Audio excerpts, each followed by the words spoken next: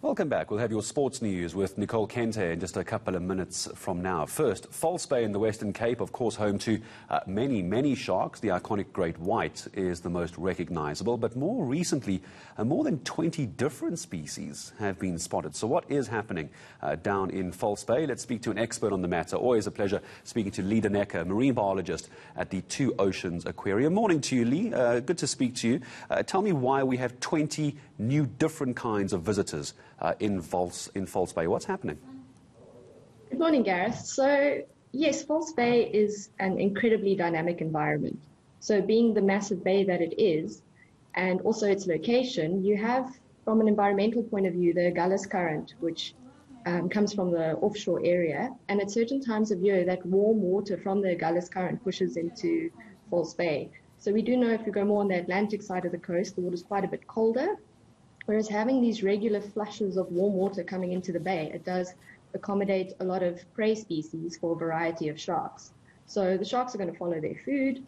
So at certain times of year, when you have these big shoals of yellowtail coming into the bay, the predators will follow. So everything from your more offshore pelagic species, like your blue sharks, maker sharks, thresher sharks, will spend short periods of time in the bay, but not very regularly.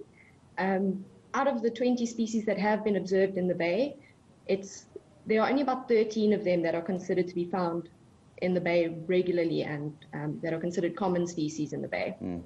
And this includes things like the great white or bronze whaler sharks, and they will move with their prey, of which is very abundant in False Bay. You have seals, which accommodate your apex predators like the great whites and your broad-nosed seven-gill sharks. And the migratory fish species will bring in some other sharks too, like your bronze whalers that have been seen very regularly in False Bay as recently.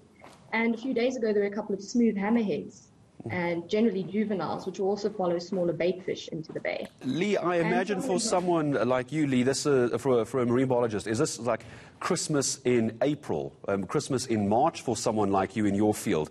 Are you able to study them? Is there an interest in being able to study them and get more knowledge about the species that aren't there too often? Or is this just a good way of measuring the migratory patterns and keeping a record of it? So from a research point of view, it is amazing, and it also just shows us the importance of a place like False Bay and why it's so necessary to protect not only the environment, but understand how many species it accommodates, and hopefully the research we do can help contribute to the conservation of this diversity of species. And having things like the kelp forest environment, you have these massive sandy patch areas, all of those are different environments that will accommodate a very wide array of species. Even though there have been 20 different species seen in False Bay, I must also just clarify that it hasn't all been at once. This has been over a period of years. Every now and then there's a really rare sighting of an animal we wouldn't expect. And yeah, so we do have a lot more common species that we do see regularly, but many of them are just every now and then one pops in, but it does once again highlight just what a special place False Bay is and the diversity of sharks and other species and other animals that it does accommodate. Leigh, just in the last 30 seconds that I have with you, with the talk now of the different shark species, I'm sure you know many people see us putting up a graphic saying 20 shark species spotted, and people start panicking about being able to swim in the beach in the False Bay area. Very quickly, is this going to affect beaches, or is this just a fascinating look at how the ecology in the area is growing? So yes, definitely more the latter. It is a fascinating thing to just recognize and acknowledge the diversity and the ecology in the area. But many of these shark species are smaller species that pose absolutely no threat to humans. The great white is really the one that we do need to keep an eye out for, and that's why organizations such as Shark Spotters are so important, because they do help educate us on the animals, their movements, as well as what we can do as people to be safe when using the water. I think it must be a great job to be a shark spotter. It sounds like a lot of fun.